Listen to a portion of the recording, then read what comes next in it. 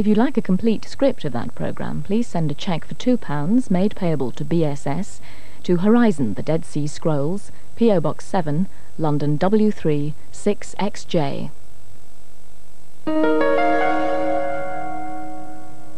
Journeys into foreign lands as nurses and doctors. One took it for granted that men would fight and that it was our business to go and help them.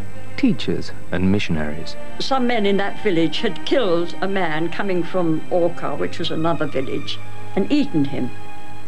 I never wanted to go abroad. They were all so pious. And I thought, well, I don't want to be a missionary. The Adventures of the Summerhays Sisters. The 90s, Sunday 7:40 on BBC2. For the same price as a day's BBC, you can buy this picture. Hook. The BBC, the best value television and radio there is.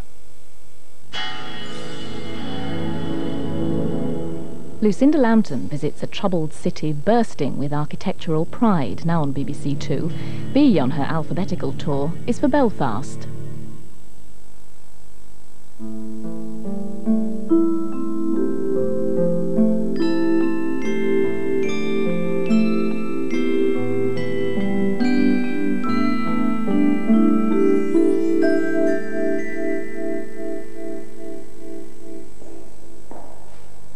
Belfast, once the harbour of the greatest shipyards, the greatest dry docks, the greatest rope works, tobacco and linen manufacturers in all the world, is still, despite the terrible troubles, primed with pride of the place and pride of the people.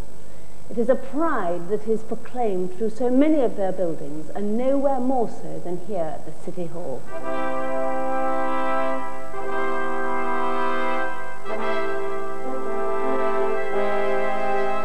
The architect was Brumwell Thomas, who built his pile of Portland stone looming high over the city in